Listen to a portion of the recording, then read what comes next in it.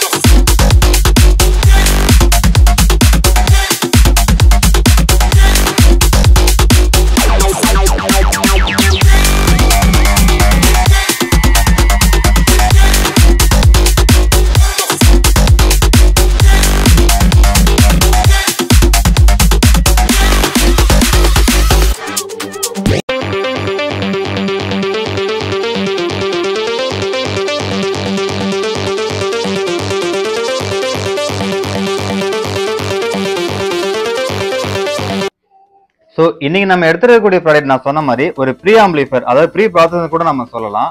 So யூஸ்வலாக பார்த்தீங்கன்னா நம்ம எல்லாருமே யூஸ் பண்ணக்கூடிய பார்த்தீங்கன்னா ஒரு AV receiver தான் நம்ம யூஸ் பண்ணுவோம்.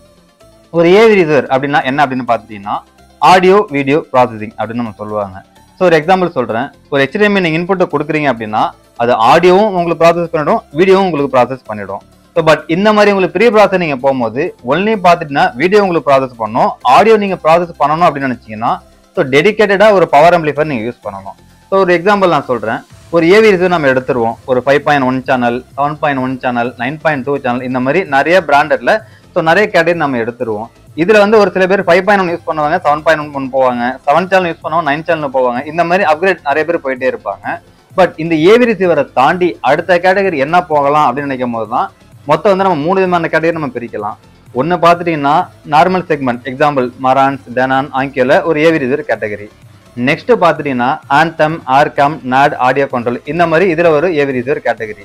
இதுக்கு அடுத்தது பாத்துட்டீங்கன்னா உங்களுக்கு பிரீமியம் கேட்டகரியில வரது எல்லாமே பாத்தீங்கன்னா ப்ரீ ப்ராசஸர் மட்டும் தான் உங்களுக்கு வரும்.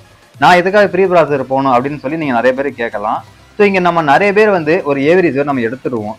ஒரு 5.1 வச்சிருக்கவங்க அடுத்த லெவல் அப்கிரேட் போகும்போது நான் சொன்ன மாதிரி அட்மாஸ் போவாங்க, அட்மாஸ் வச்சிருக்கவங்க 9 சேனல், 11 சேனல் இந்த மாதிரி நிறைய போவாங்க. இந்த மாதிரி AV receiverல தான் நம்ம வந்து நிறைய பேர் வந்து நம்ம சுத்திட்டு இருக்கிறோம். இதை தாண்டி எனக்கு இன்னும் கொஞ்சம் பவர்ஃபுல்லா இருக்கணும், பர்ஃபார்மன்ஸ் கேட்டகரி இருக்கணும் அப்படின்னு நினைக்கிறவங்க இந்த மாதிரி டெடிகேட்டட் ப்ரீ ப்ராசஸர் நம்ம நீங்க போக முடியும். ஸோ இது போறதுனால என்ன யூஸ் அப்படின்னு பாத்துட்டீங்கன்னா ரெண்டு விஷயம். ஒரு AV receiver கம்பேர் பண்ணும்போது ஒரு ப்ரீ ப்ராசஸர் நீங்க போனீங்கன்னா அக்யூரசி லெவல் அக்யூரேட்டா நீங்க வந்து மெயின்டைன் பண்ண முடியும். ஒரு AV receiverல ஒரு சரௌண்ட் ஃபீலோ ஒரு ஃப்ரண்ட் ஃபீலோ நீங்க கேட்கறதுக்கும் ஒரு ப்ரீ ப்ராசஸர் நீங்க எடுத்துட்டு அதுல உட்காந்து ஒரு சரௌண்ட் ஃபீலோ ஒரு ஃப்ரண்ட் ஸ்டேஜ் ஃபீலோ கேட்கறதுக்கு நிறைய வித்தியாசங்கள் இருக்கு.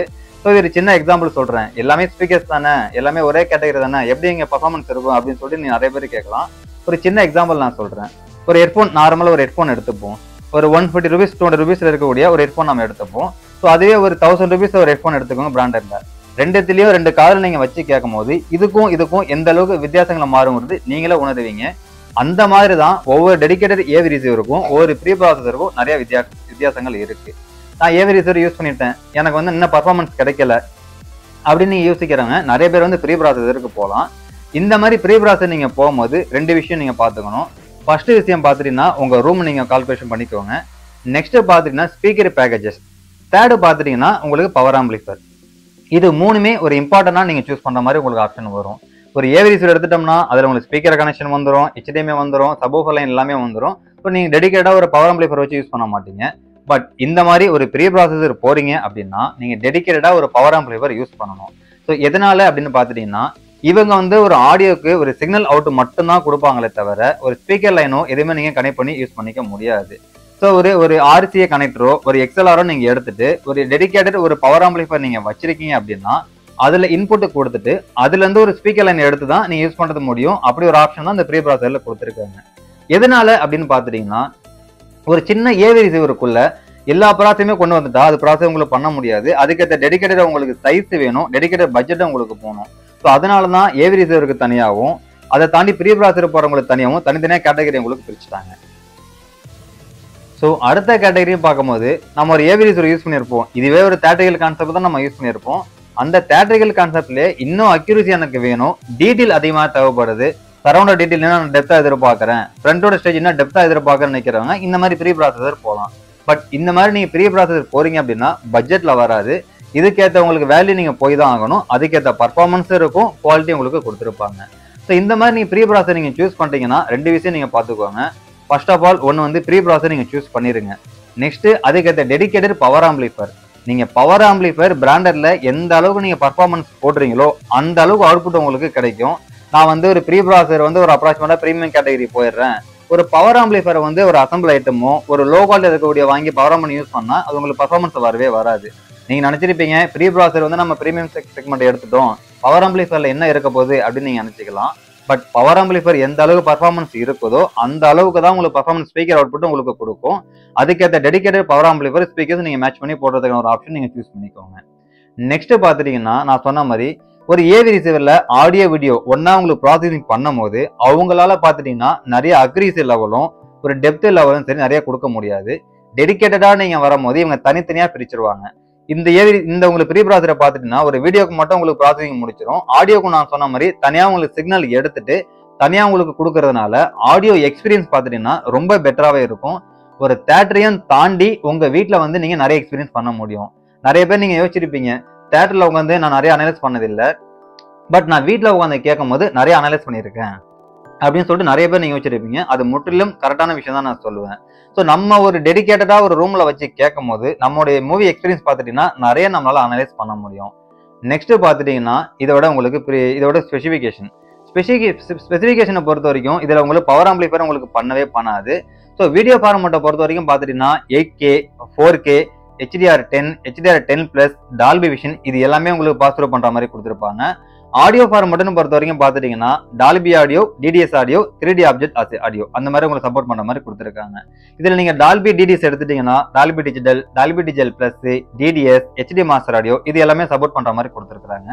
3D ஆப்ஜெக்ட் ஆடியோ அப்படின்னு நீங்க பாத்துட்டீங்கன்னா உங்களுக்கு டால்பி அட்மாஸ், dtsx, RO3D இது 3மே சப்போர்ட் பண்ற மாதிரி கொடுத்துருப்பாங்க. ஸோ லாஸ்ட் டைம் நம்ம வீடியோ போட்டிருந்தோம் RO3D பத்தி.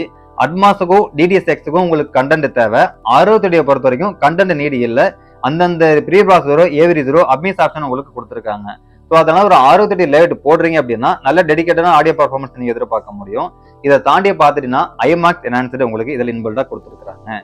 ஸோ இதை தாண்டி பார்த்துட்டீங்கன்னா இன்பில்டா Bluetooth, wifi, Spotify, Amazon music, so Alexa, high resolution audio support கொடுத்துருக்காங்க, USB இது எல்லாமே உங்களுக்கு இன்பில்டாவே வந்துருது.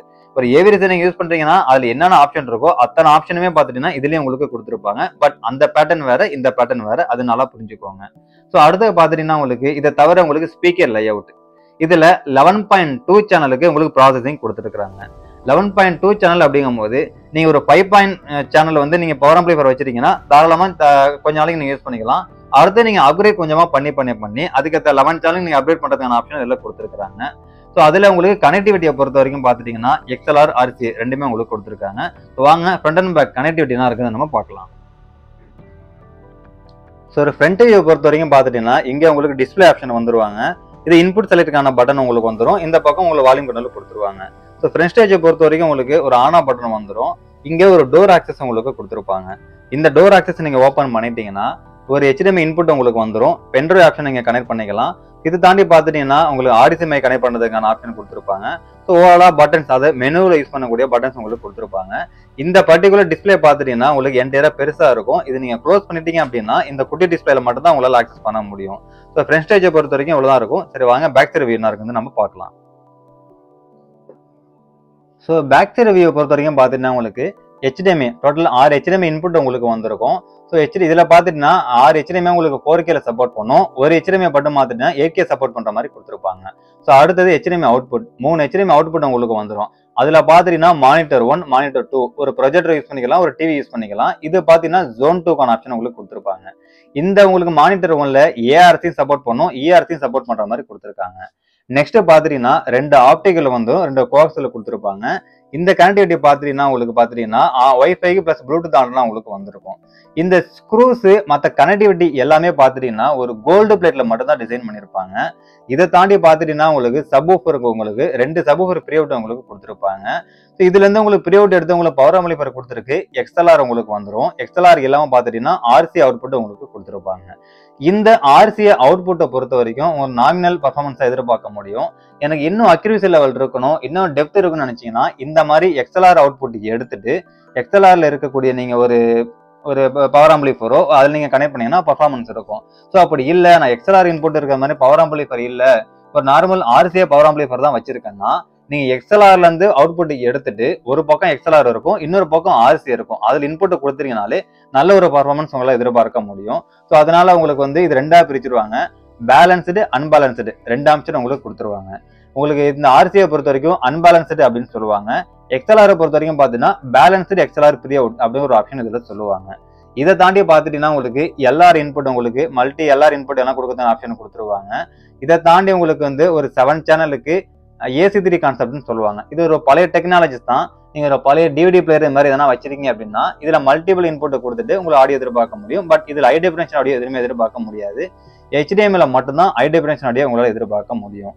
இதை தாண்டி பார்த்துட்டீங்கன்னா உங்களுக்கு இது இல்லாம பார்த்துட்டீங்கன்னா ஒரு சிஸ்டம் எதனா வச்சிருக்கீங்க அப்படின்னா அதுல இந்த நீங்க இன்புட்டை கொடுத்துட்டு ஒரு அவுட்புட் நீங்க பார்த்துக்க முடியும். ஸோ ஒரு கிரவுண்டிங் ஒரு எர்த் ஸ்பீக்கர் நீங்க கொண்டு வந்து அதில் கிரவுண்டிங் கொடுத்துட்டீங்கன்னா எந்த ஒரு ஷார்ட் சர்க்கியூட்டுமோ எந்த ஒரு ஷார்ட் சர்க்கியூட் ஆகாத அளவுக்கு உங்களுக்கு இந்த எர்த்திங் கொடுத்துட்டீங்கன்னா உங்களுக்கு பர்ஃபார்மன்ஸ் இருக்கிற மாதிரி கொடுத்துருப்பாங்க. இதை தாண்டியும் பார்த்துட்டீங்கன்னா உங்களுக்கு மானிட்டருக்கு அதாவது ஒரு Zone 2 Zone 3 யூஸ் பண்றீங்கன்னா அதுக்கு உங்களுக்கு ப்ரீஅவுட் ஆப்ஷன் இதில் கொடுத்துருப்பாங்க. Zone 2க்கு 2 ப்ரீஅவுட் ஆப்ஷன் கொடுத்துருப்பாங்க. Zone 3க்கும் 2 ப்ரீஅவுட் ஆப்ஷன் கொடுத்துருப்பாங்க. ஸோ ஓவராலா ஸ்பீக்கர் கனெக்ஷன் எதுவுமே இருக்காது. இந்த மாதிரி ஒரு மல்டிபிளா இருக்க முடிய ஒரு கனெக்டர் மட்டும் தான் கொடுத்துருப்பாங்க. ஒரு பவர் ஆம்பிளிஃபையர்ல இருந்து எடுத்து ஒரு ப்ரீ ப்ராசஸர் கொடுக்குற போது மட்டும் தான் பர்ஃபார்மன்ஸ் உங்களுக்கு இருக்கிற மாதிரி ஒரு கனெக்டிவிட்டி மட்டும் உங்களுக்கு கொடுத்துருப்பாங்க. ஸோ ஒரு ப்ரீ ப்ராசஸரை பொறுத்த வரைக்கும் ஸ்பெசிஃபிகேஷனை பொறுத்த வரைக்கும் நிறைய கிடையவே கிடையாது. ஒரு ஆடியோ வீடியோ மட்டும் தான் பார்க்க முடியும். ஸோ நான் சொன்ன மாதிரி பவர் ஆம்பிளிஃபையர் நீங்க எந்த அளவுக்கு சூஸ் பண்றீங்களோ ஸ்பீக்கர் பேக்கேஜஸ் எந்த அளவுக்கு சூஸ் பண்றீங்களோ அதுக்கேற்ற பர்ஃபார்மன்ஸ் தான் கொடுக்கும்.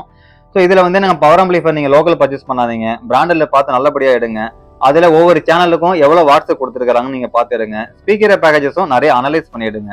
ஸோ அப்பதான் நீங்க வாங்கக்கூடிய ப்ரீ ப்ராசஸருக்கு நல்ல ஒரு அவுட்புட் நீங்க எதிர்பார்க்க முடியும்.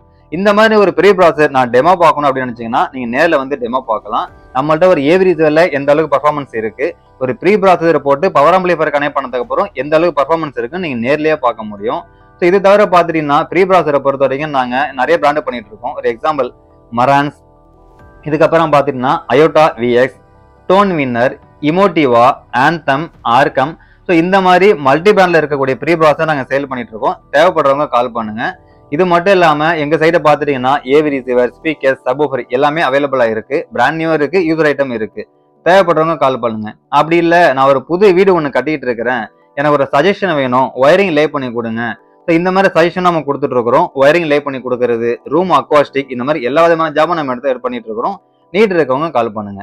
இந்த வீடியோ உங்களுக்கு பிடிச்சிருந்ததுன்னா லைக் பண்ணுங்க, கமெண்ட் பண்ணுங்க, ஷேர் பண்ணுங்க, மறந்துடாம சப்ஸ்கிரைப் பண்ணுங்க. சப்ஸ்கிரைப் பண்ணுவாங்க மறந்துடாம பெல் பட்டனை கிளிக் பண்ணி ஆள் கொடுத்துருக்கான்னு பார்த்துக்கோங்க. நீங்க பெல் பட்டனை கிளிக் பண்ணி ஆள் கொடுத்துருந்தா மட்டும்தான் நாங்க போடக்கூடிய வீடியோ உங்களுக்கு நோட்டிபிகேஷன்ல வரும். ஸோ அதை நீங்க பார்த்துட்டு உங்களுக்கு எந்த ப்ராடக்ட் வேணும் வேணாங்கிறத நீங்க சூஸ் பண்ணிக்க முடியும். ஸோ நெக்ஸ்ட் வாங்க இன்னொரு ப்ராடக்டோட இன்னொரு வீடியோல சந்திக்கலாம். பாய்.